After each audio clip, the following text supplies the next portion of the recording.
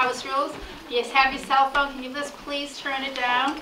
We're actually filming today, so I just want to let you know that you may be on camera, so behave yourselves. We have with us today Chief Murphy, Lieutenant Zimmerman, our TA Michael Berto. So I'm very excited these people are here. I want to thank Sherry and Sue for getting this all done.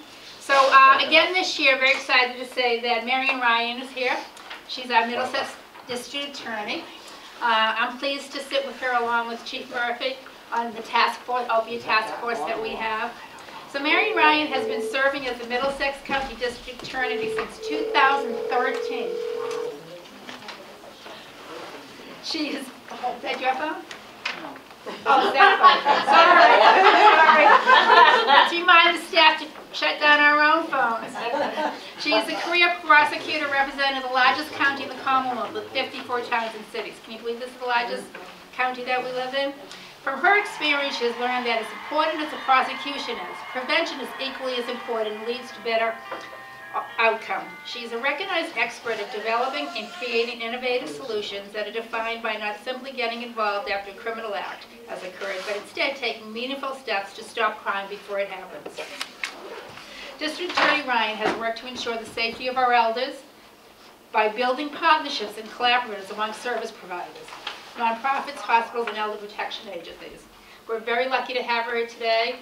I always joke with her when I see her. You see her at crime scenes, you see her at meetings, you see her at task force, you see her at fairs, and she does this all in heels all the time. So, that really impresses me. So welcome to North Reading. Thank you.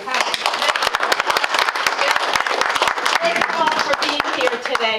You know, I would say this even if they were not in the room. I always want to take a minute just to think about, you know, we all think all the time, you know, I pay a lot of money in taxes. What does government do for me? How helpful is all of this? And I just really want to acknowledge, and it is not the case in the rest of the state, everywhere. It's certainly not the case across the country.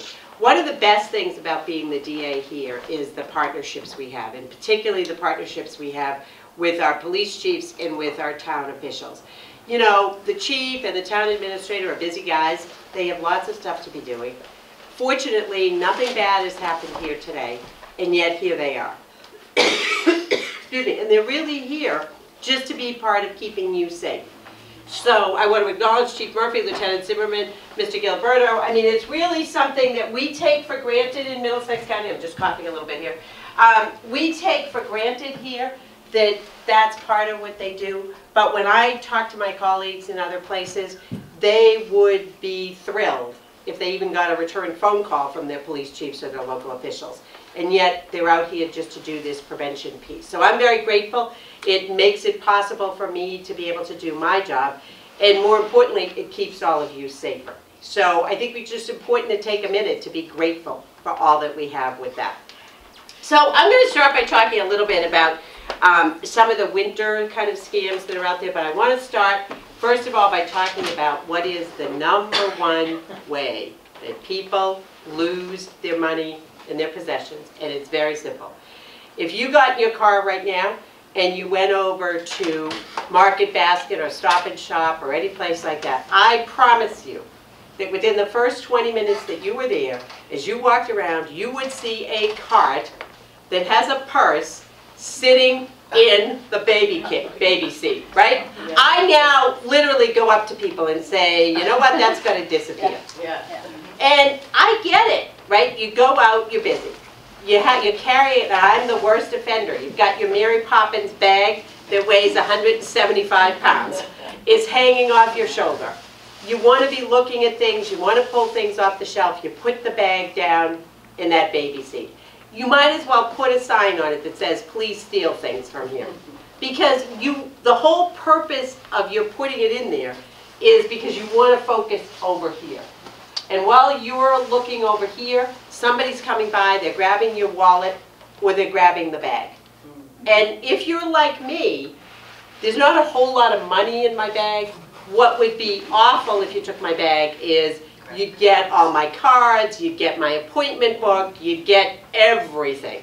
So that is something that's totally preventable First of all, just think a little bit when you're going in the store. You know, you really only need your credit card or your cash, your list, maybe if you have a coupon or something. You don't need to be bringing that whole giant bag with you. So leave that at home. And it's always the other things that are in your bag. You know, it's that piece of jewelry that you put in the bag. It's something special that if you lose that, the likelihood is we're not getting it back. So just think about that. The other place that is really dangerous, and particularly during the holidays, and this is men and women, is parking lots. Because think about it. If I'm a bad guy, I want to get somebody that I can grab their stuff quickly. They're going to be too distracted to be paying attention to me. And I can make a quick exit. So think about just some of the little things that you can be doing. Because what typically happens is you're at the mall, you're at the store, you're wherever. Now you've got a bunch of bags. Sometimes the weather isn't very good.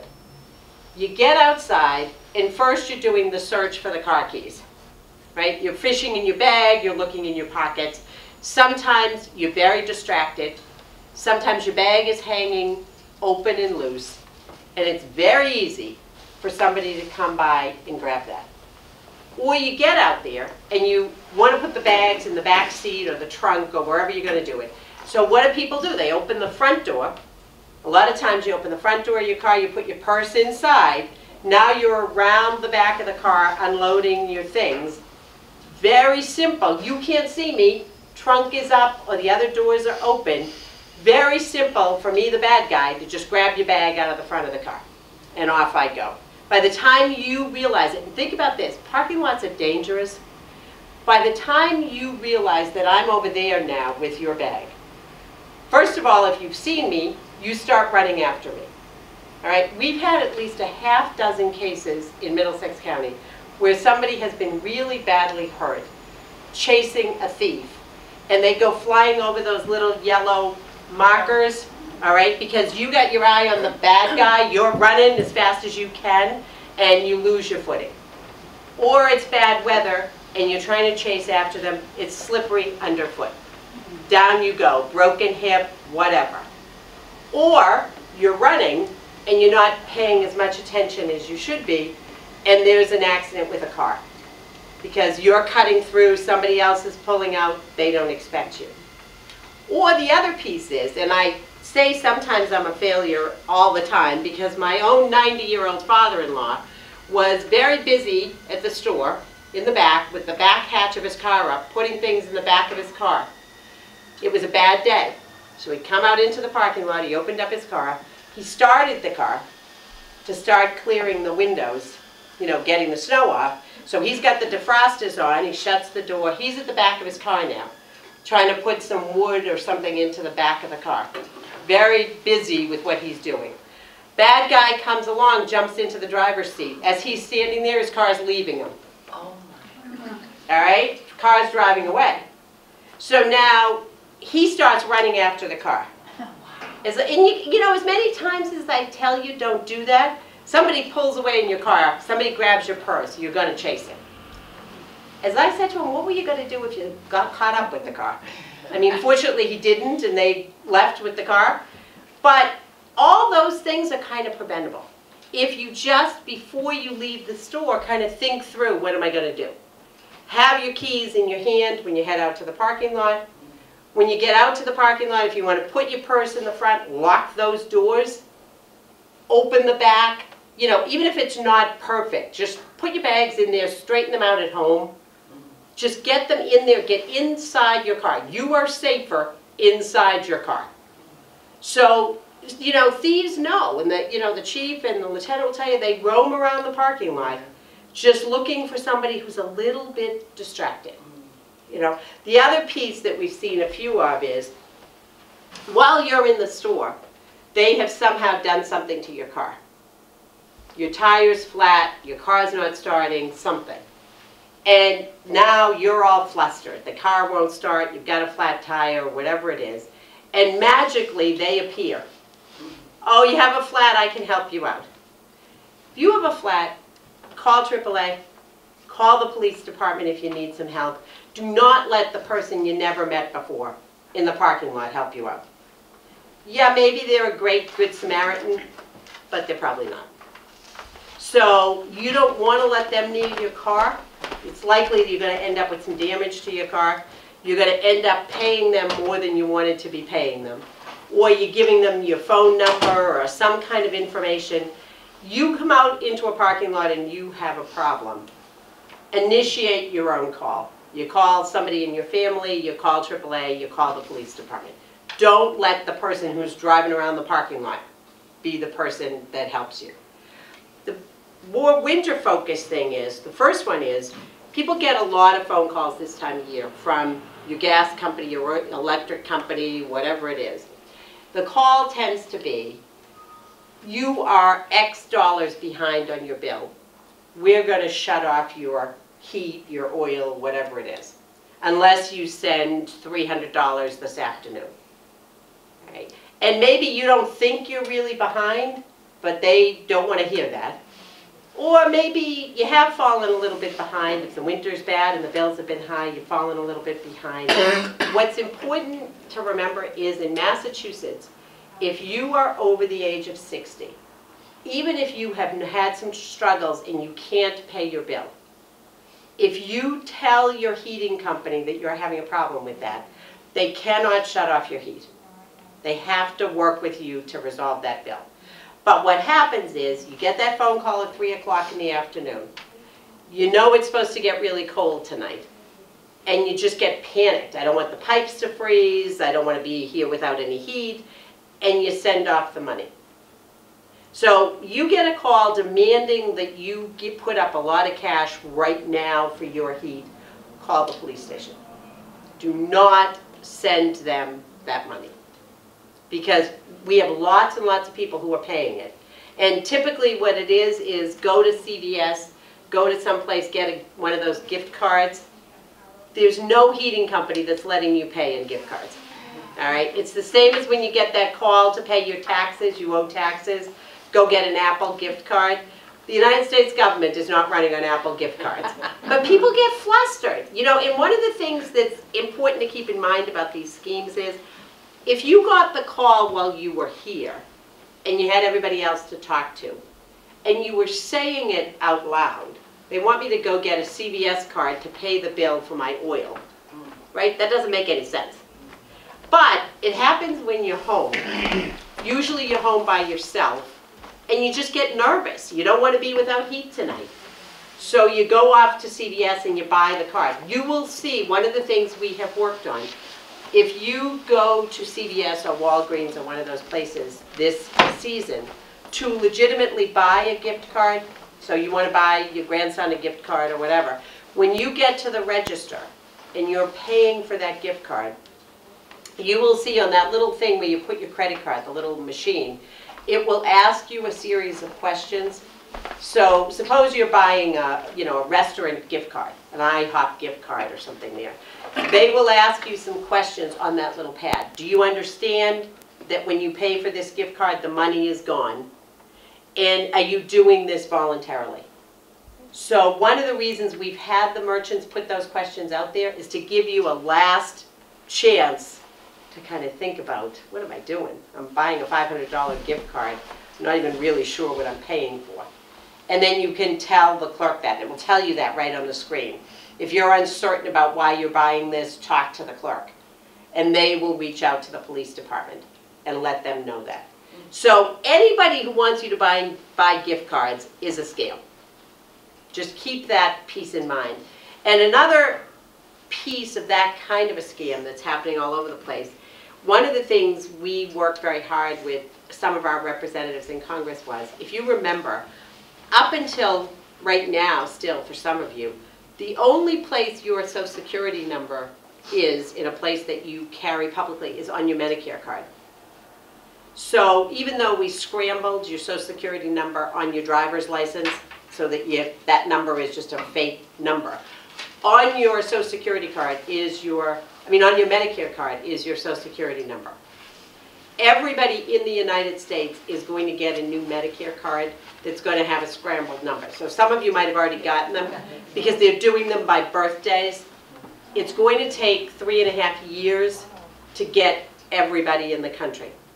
So one of the scams is people are getting a phone call that says, hi, this is Social Security.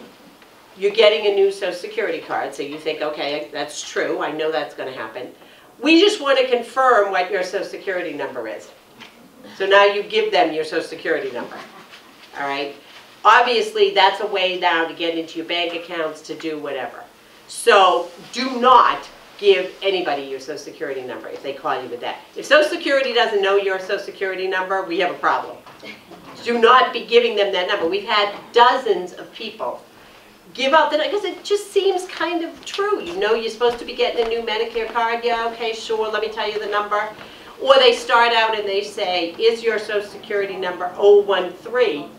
And you jump in and say, oh no, that's not my number. My number's 020. Now they've got it. Okay, so that's an important piece.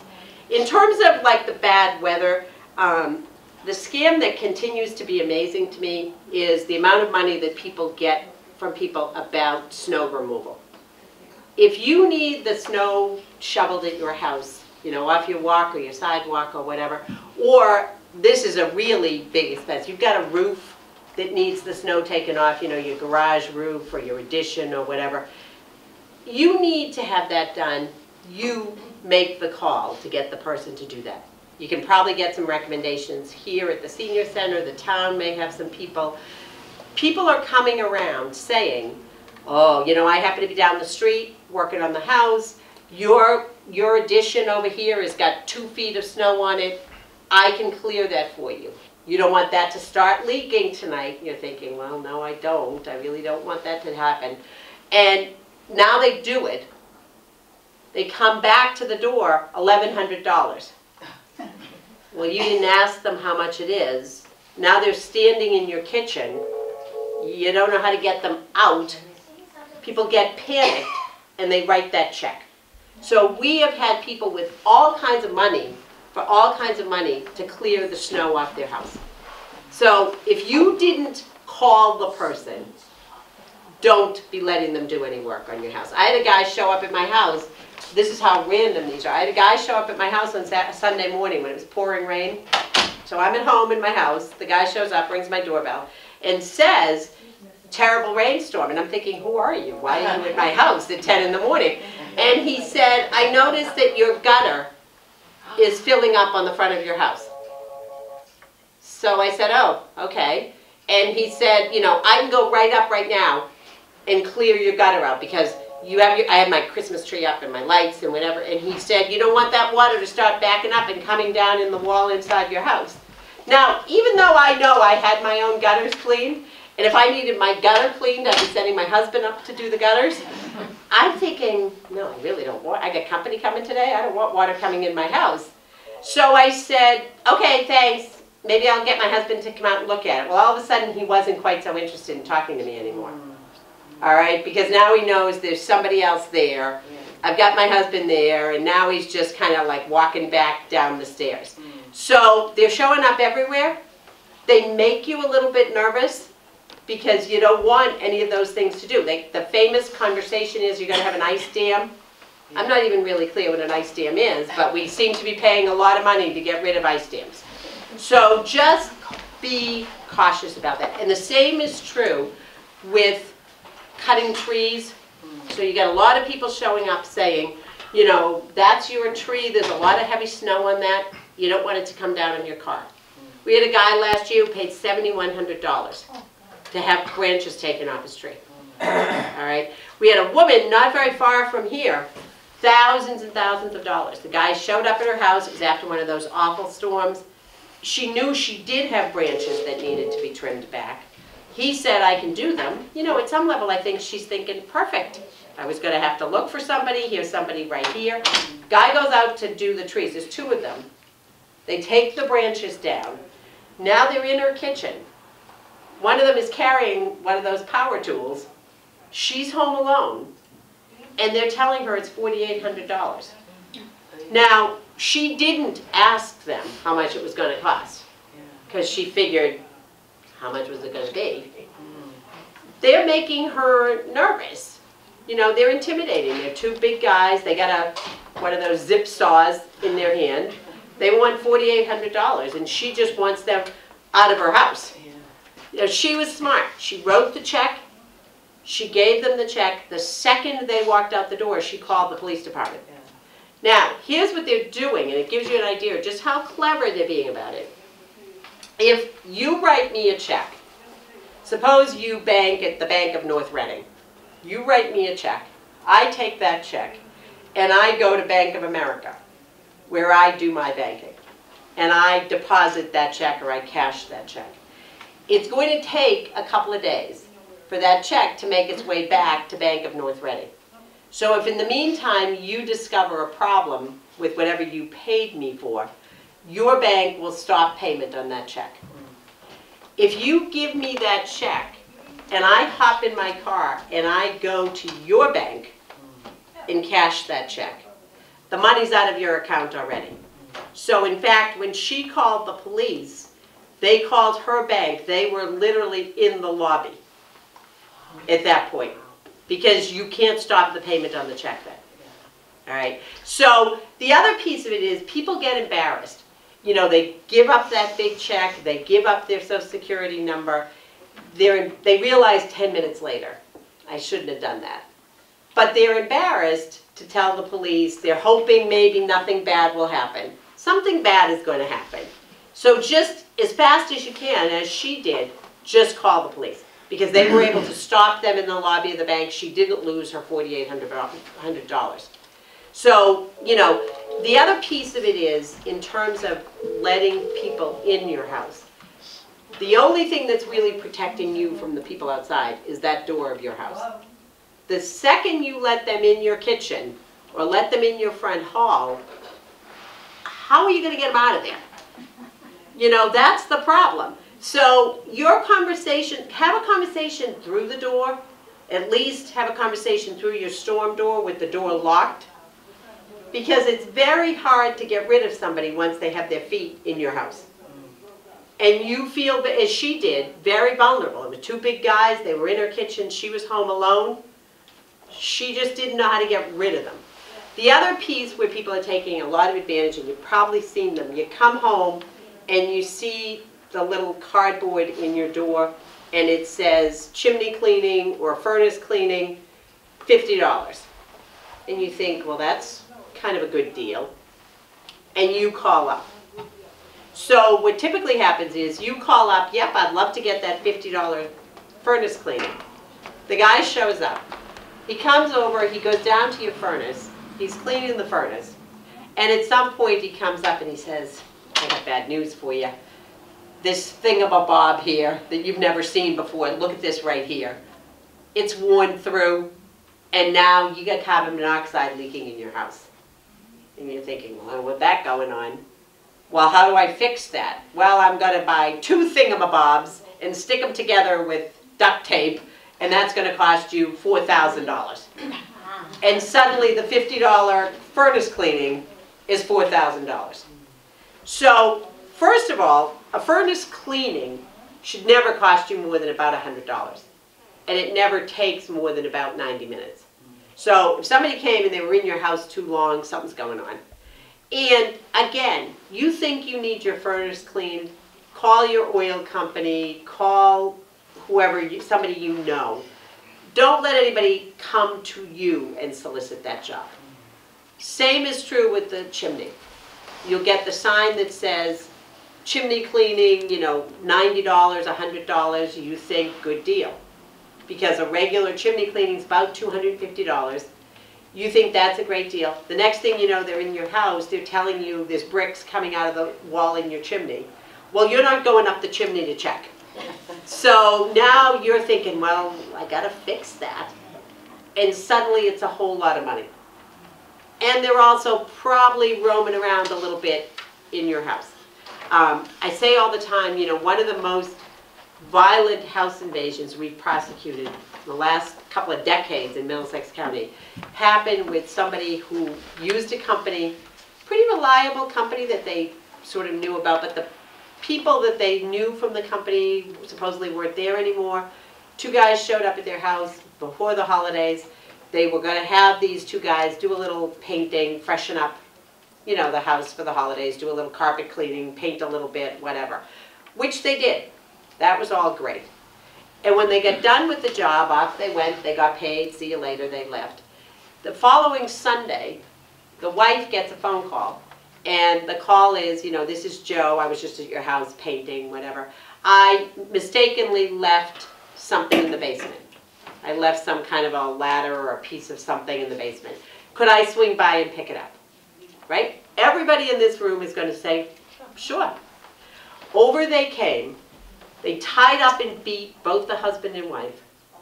They eventually took the wife in the car, took her to the bank, and demanded that she take from the ATM almost exactly the amount of money that they had in their account. How did they know that? Because one of the rooms they were painting or freshening up was the den. In the den, the husband had a desk. In the desk drawer were meticulously their checking statements and bank records. So, of course, you know, when people are in your house, you can't watch them every minute. You go to the bathroom, you answer the telephone, you do something. And they opened the drawer, they looked in, they knew what bank they banked at, and they looked at the statement and knew what the balance was in that account. So you have somebody in your house, get prepared for that. You know, put those things away. Don't leave things like your bills that you might have. You know, I have a stack of bills that I need to pay. They're usually sitting around. You want to put those away. They can get a lot of information off that. They can get your credit card numbers. If you've obviously, and you've probably heard this, if you've got prescriptions, you know, a prescription medication now, an opiate prescription medication is selling for $1 a milligram. So if you've got a bunch of 50 milligram pills, they're each worth $50. You wouldn't let somebody come in your house with a sack of 50s on the kitchen table. Make sure you put your medication away. You know, just assume that anybody who's in your house is looking around at what they see there and getting that kind of information. And it's that information as well that is often the basis for the other kind of calls you get. One of the calls you've probably seen, because it's gotten a little bit of press, but we've been prosecuting lately a lot of the calls where people are being taken by the grandparent scam. And there's sort of 2 variations of the grandparent scam. One is the little kids. You get the phone call, we know your little granddaughter is singing in a concert tonight or skating in a hockey rink, whatever. Something bad will happen if you don't give us X amount of money. All right? Don't call their parents, don't call the police, whatever. People are giving that money. The more complicated and now more common, we just had a man up in Lowell lost $80,000. The call you get is, this is Marian, Ryan, I'm a lawyer out in Colorado. Your grandson, Michael, who's at the University of Colorado, was stopped last night for bad driving, some kind of bad driving. And when the police stopped him, they found drugs in the car. He's in jail here. We need you to send bail money. He said, please don't call my mom and dad. So the amount we need is $4,000. You have to send it by 3 o'clock today or the judge is going to hold him in jail. Sometimes they say, and here's Chief Murphy, he'll tell you about it. Now they pass the phone, a man gets on the phone. Yes, this is Chief Murphy. Yes, we stopped your son's car under the front seat. We found a bag of marijuana. They tell you some story. Well, kind of sounds legitimate. Sometimes the next part of the conversation is you hear a young man get on the phone. He sounds all kind of sniffly and crying. Nana, it's Michael. It wasn't mine. I gave another kid a ride. Now you're thinking, oh, stupid kid. Please don't call mom and dad. Just send the money. People are sending that money. A lot of people are sending that money. And then the next call you get is they need more money for something else.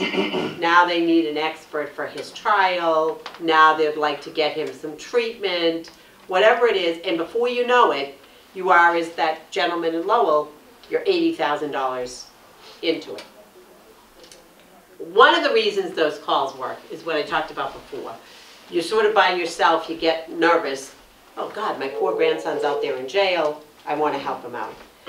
The other piece is, and just really think about this, is if you didn't have a grandson named Michael, and he didn't go to the University of Colorado, you would have hung up in the very beginning. You stay on the phone because you do have a grandson named Michael, and he does go to school out there. So they make you think this is for real. One of the ways that people do that is, number one, they're in your house, and they're looking around at what's there. You've got a note from the University of Colorado to the grandparents. You're posting things on Facebook. Michael's coming home from Colorado on Monday. Freshman year has gone great. And your settings are not private.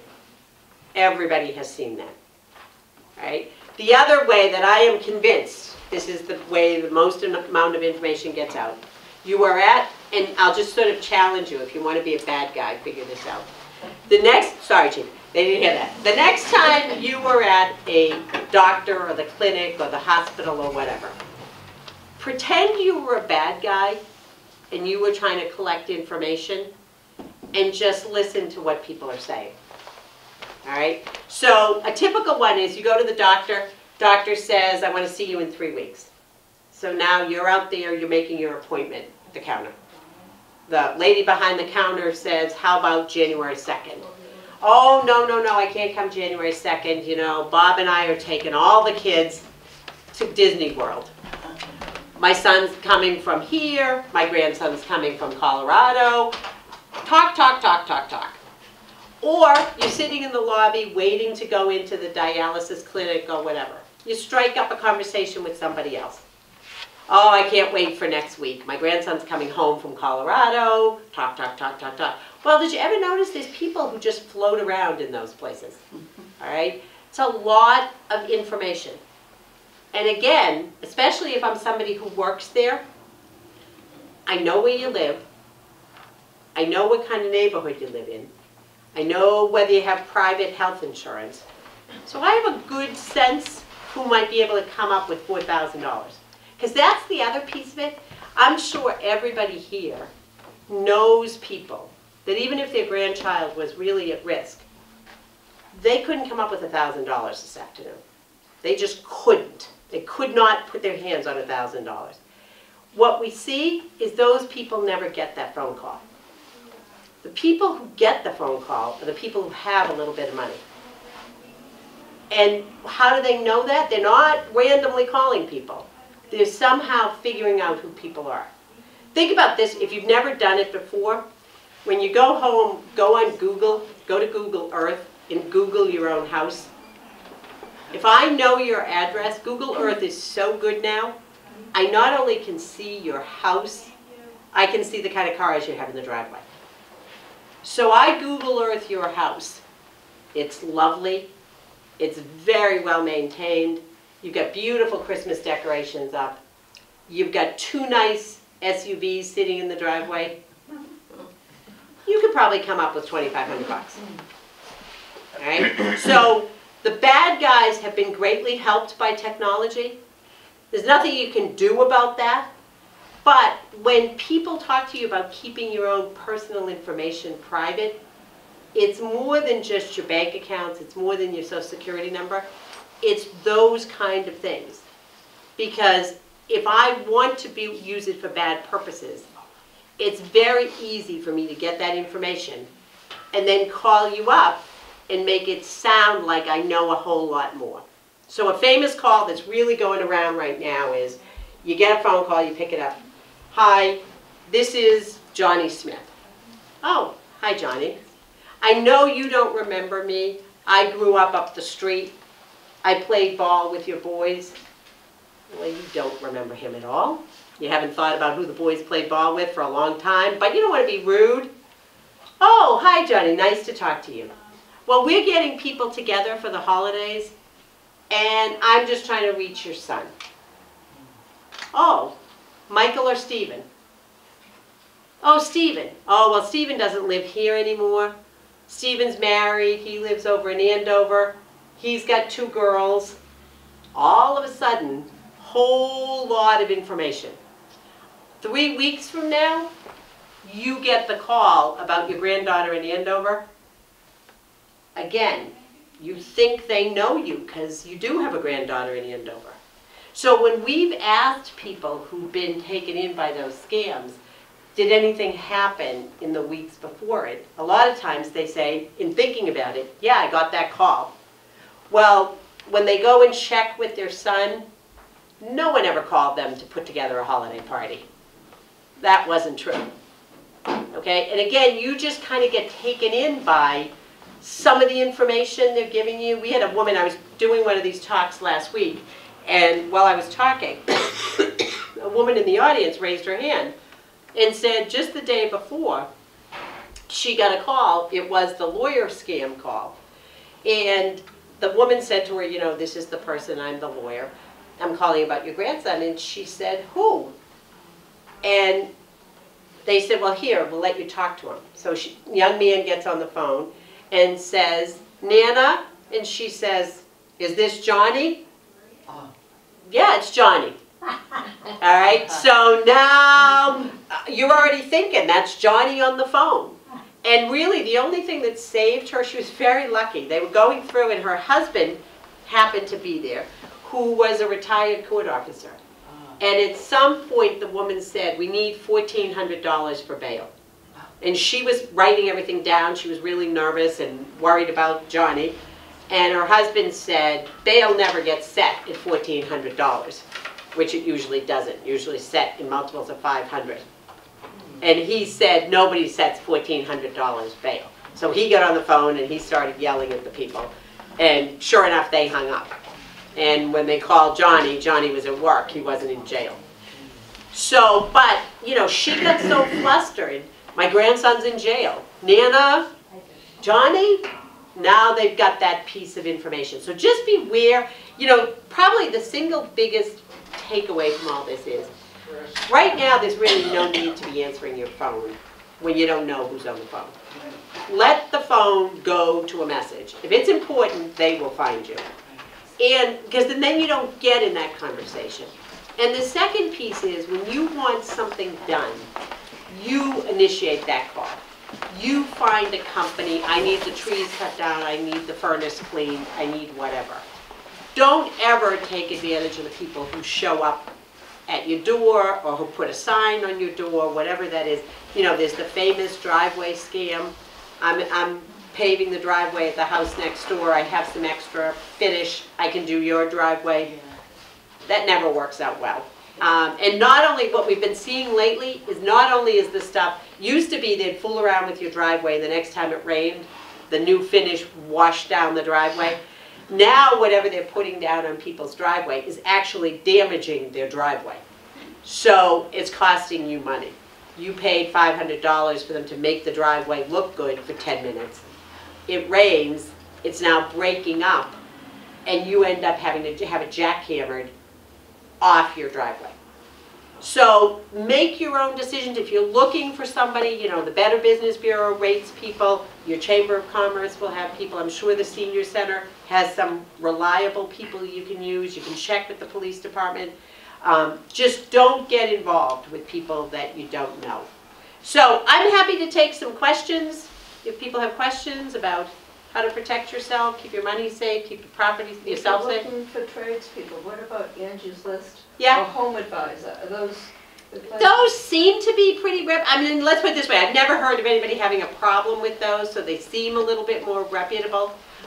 It's certainly better than somebody who comes to the door. Oh, It is looking somebody for you. comes to the door. But, Yeah. where are you finding, where are people finding them? If it's not like Angie's List or Home Advisor, I mean, is it just out of the phone Better book? Business, the Chamber of Commerce, a lot of those places. A lot of towns, a lot of the cities and towns, I don't know if Reading does, a lot of the cities and towns have a list of people that have come into town and been successful at work. You know, which still doesn't mean you're not going to get the bad person. The other piece, which is really important to keep in mind, and people don't always know this is, you know when you hire a plumber or something, and it might say John Smith, the plumber, and there's a license number on that. You're going to pay more money if you have a person, any kind of contractor, if they are licensed, you pay more money for them to come. What you buy for yourself, for buying that is, the people who are licensed, they pay dues into the licensing authority for electricians, plumbers, whatever. What it gives you is, you use a licensed plumber. The licensed plumber does a bad job, or they take your money and they don't show up, whatever it is, and you can't find them. If that's Joe the plumber, your money's gone. Yeah. If you use a licensed plumber, you can go to that licensing authority and you can apply to get at least some of your money back.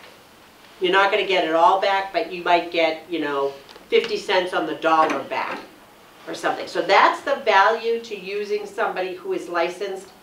Even though it costs you a little bit more, you buy yourself some insurance. But, of course, I can take my truck and write Marian Ryan, licensed electrician, number 1259. You have to actually, you can go online, or you can call. You call that, the licensing, plumbing licensing authority, whatever it is, and say, could you tell me if Marian Ryan has a license? And they can tell you, yes, she does, it's 1259. So that's why people advertise that way, that's why they put it on their truck. It's often on the top of your bill if you use a tradesperson who's licensed, but you do buy yourself that extra insurance if you use somebody like that, yeah. So just to add to that, in North Reading, if you live here, you have a septic system. And one area where the town is pretty strict with licensing is for repairing or replacing those systems. So if you have an issue with your septic system, I would encourage you to contact the Board of Health to see if the company you're looking at is licensed to do the work. We have a pretty strict licensing requirement. We can't recommend somebody for you, but we can provide you a list of who's licensed to do the work. And that's something that the chief has worked closely with the Board of Health on to make sure. Because it's an area to easily be victimized. You can't see the work that they're doing, it's all underground. Yeah. And we have had instances where people have been, they've been ripped off, honestly, so. Yeah, it's like your furnace or your chimney. You don't know whether the thing is really broken or it isn't. They bring you this thing and say, look at this is awful. You're like, okay, yeah, I guess that must be awful, yeah. What if you have a contract, what if you have signed a contract and then, the next day when you're reading the full contract, you find something on it that they've charged you for, but you didn't authorize, and now you're paying for it because on the bottom of the contract it says there's no cooling off period. What are your rights as far as a consumer goes? So in Massachusetts, depending on what kind of contract it is, we do have some wiggle room on some contracts. Like you buy a car, there's a lemon law thing, you can, a certain number of days you can get out of that contract. Yeah. Some you can. Now, if they've already done the work, you're probably stuck. Really? So that's why it's important to really, and think about it, really read through before you do it. And also, the reality is, whatever you're having done, there probably is some other cost you haven't quite thought about. Or sometimes people run it together and it all sounds, but yeah, there's going to be some storage fee. Okay, yeah, I did hear you say that. I wasn't thinking the storage fee was going to be $4,000. And that's what we get, a lot of those calls. Unfortunately, often that is not criminal. You might be able to sue them on the contract, but it's not really a crime that you bought a bad deal. So be careful about that when you're signing the contract. Ask a lot of questions. Be really sure you understand exactly what you're paying for. It's like one of the most common ones. We get calls all the time about this, and it is a ripoff. It's clearly not a crime. You buy tickets online. You buy tickets to some show or some performance or whatever. The tickets are whatever amount they are. And there is some outrageous handling fee or something per ticket. You think it's going to be a $40 handling fee for that transaction of 5 tickets, and then you find out it's $5 a ticket, it's $200. The tickets themselves barely cost $200. That's a bad deal. That's a really extravagant fee. It's not a crime. So we're not going to be able to help you with that. So that's why, and especially when you're buying things or ordering things, if you're doing it, you know, you're emailing it or you're doing it online, make sure you really got to the bottom line. Because people find themselves a lot with those extra things. They just didn't know that we're going to be paying for that. So, yeah, did you have a question? No, No. Just a stretch? Can I just remind people too, if you have a licensed contractor and they are our licensed, and then you have a problem and you're dealing with an insurance company and they come back and, you know, at least you can go back and say, I had a license for us to do this. I took out the permit from the town to do this. Right. So I know sometimes it sounds like a pain in the neck, it's going to cost you more, but in the long run, if something comes back and your bank said, we don't know anything about this, you have proof that, you know, you have a permit with the town and, you know, you can be insured for it. And that's really true. I mean, the reality is, when I say you're going to pay more for the licensed contractor, you are. Yeah. I mean, it's probably going to be, you know, a good increase from what from what Joe the plumber would charge you. At the end of the day, it may well be worth it. But people sometimes think, you know, I don't want to pay that much more, this doesn't seem like such a big deal, and then something bad happens. So sometimes if it's too good to be true, it really is too good to be true. You know, or you've had 5 contractors. This is, I think, is always sad. Somebody will have, you know, 4 contractors come out and tell them what it's going to cost to put a deck on. And it's whatever. All the contractors are kind of in the same price range. And then somebody shows up and says, I can do that for you for half. And then they don't. And now they're suddenly back to us saying, I lost all this money, or they took the money and they disappeared. You know, I love a bargain as much as anybody, but I'd be thinking long and hard about that if something is so much cheaper. Okay. Yeah. I'd just like to say, if you think it's a problem, call the police. If it's nothing, they'd rather show up for nothing Yeah. than for you to not call them and then have to come to solve the problem. So when in doubt, you can call them. And even if you think, that's a good point, I mean, as I said, even if you know you've done something foolish, you just gave out your social security number on the phone. It's better that we fix it now than we wait till you get your bank statement next month and you're missing $5,000. So, you know, people think, I don't want my kids to know I was foolish enough to do that, I'm ashamed of myself, and they wait, and then you are in a real mess. Yeah. I think credit card companies are the biggest scam. Mm. You get daily pre-approved Yeah. lending companies. And if you're in a jam, you may be obliged or obligated to respond to that. Then you get a notice that there's so much percentage rate for annual or monthly, and people are taken in by all these They are, yeah, yeah. scams of credit cards. So the biggest one probably is you get that envelope that says consolidate all your credit card debt, you know, 1% interest a month. And you think, this is great, the answer to my problems. Well, it's 1% for a month for the first month, and then it goes to 35%, but you didn't read that stuff that was on the bottom. Yeah. The other thing to be really careful of, and I got one in the mail yesterday actually, you get that credit card that's pre-approved. All right, so it's made out with your name, it's got a number, it's there. I'm interested. You open the envelope, you realize what it is, you're happy with your credit cards, you don't need any credit cards, you throw it away. There is nothing to stop somebody from taking that out of your trash and using it now with your name. So, you know, be sure you're shredding that stuff, you know, either taking it to a real shredder or at least cutting it up into enough pieces and dropping it in different waste baskets that it doesn't all end up together. And the other piece, and this is probably the most valuable piece because people ask me all the time, how do you stop getting those phone calls? Oh, yeah. You know, which I'd be rich if I did know that, but what I have learned is, and this is actually a trick that works. So I'm a business and I want to buy a list of phone numbers to call. I buy a list of phone numbers, just randomly generated phone numbers, right? I don't know when I buy those whether any of those are good numbers. And a certain percentage of those numbers are going to be the people don't live in there anymore, they never answer their phone, they're going to be not valuable numbers. So those numbers sell very cheaply, all right? It's actually less than this, but let me just make this up as to make it round up. Suppose those numbers sell for a nickel apiece.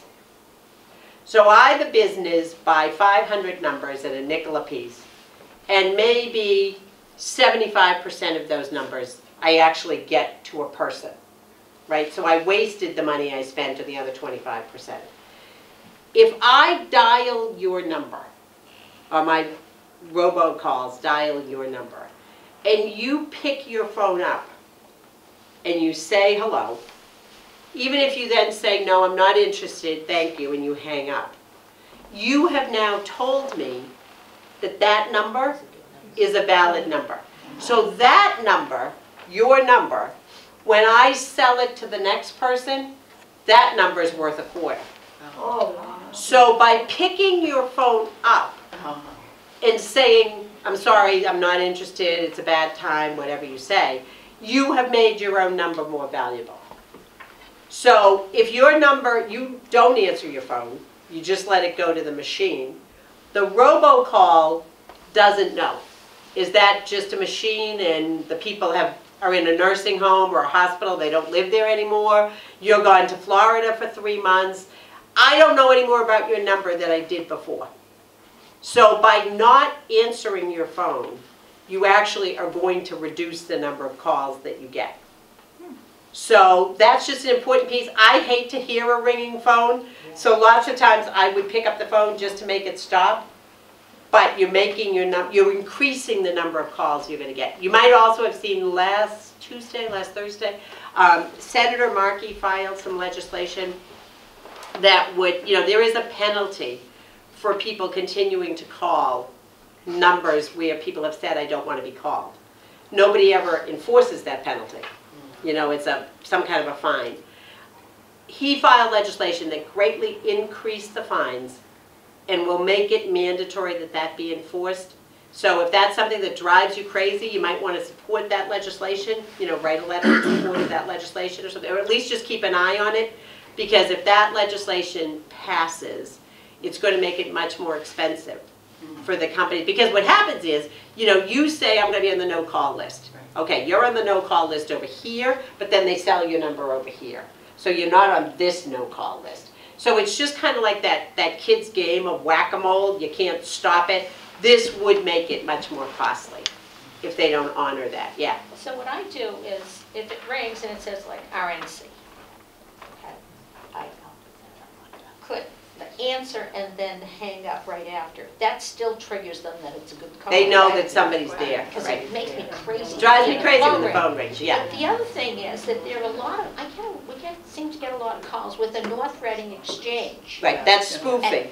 Right, and that is, one time I got one, and I did a dial back because the name kind of looked familiar, and I wanted that person to know, hey, someone's using your phone. Well, it said this number is no longer in service. Right. I got one on the way here, and it was a number that looked just like one of our office numbers.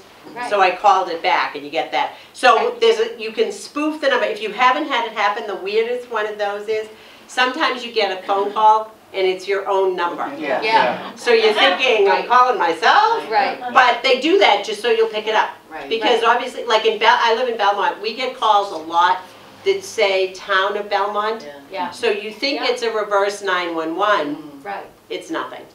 Again, it's just a good reason to let your phone go to the answering machine. Does Just this let it apply ring to that phone, to surveys? Like I get a lot of calls of mass survey. I don't even answer the phone. Right. I don't know what the surveys are going to be like, and I haven't got the time to be bothered with it, but they are pestering me Right. with survey calls. Have you had any? Yeah, I get those. I actually get those calls a lot myself. So what do you do? I don't answer. You don't answer? I don't answer. I mean, and for instance, you notice if you're home during the day, your phone rings 20 times. Yes. It's nothing. I mean, one solution, obviously, is to turn your ringer down and just let it go straight to the machine. But, that's why they're doing it, because they think you're going to pick it up.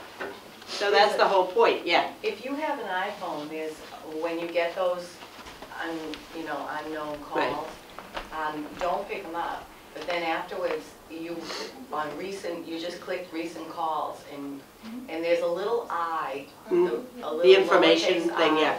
If you press that on your iPhone, you're allowed to block that call. Yeah. And I do that, and I get fewer and fewer calls, you know. But I did get that spoofing recently, and when I was on the phone talking to somebody, I saw myself calling me back. Yeah.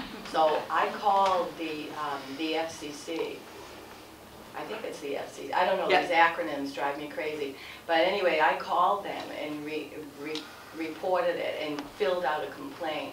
And they said that, the woman said that, you know, if you do get those things, you really need to report them, because they have more likelihood of passing legislature that would, you know, help us eliminate these things if more people did.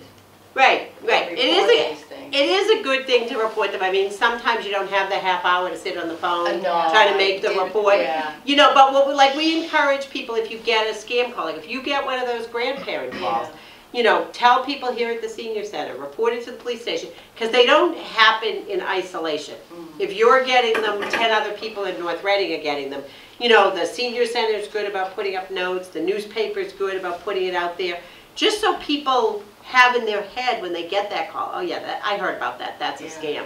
You know, just like the Social Security card, so that if somebody calls about your Social Security card, you know that's a scam. Yeah.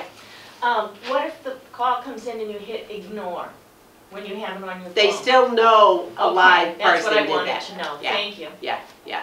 You don't want to let them know that any live person, you know, sometimes I'll pick up my phone the same as that and just hang it up, Yeah. but then they know somebody was there. Yeah. Yeah, yeah. Okay, thanks. Thank you so much. Thank you for having me. Thank you.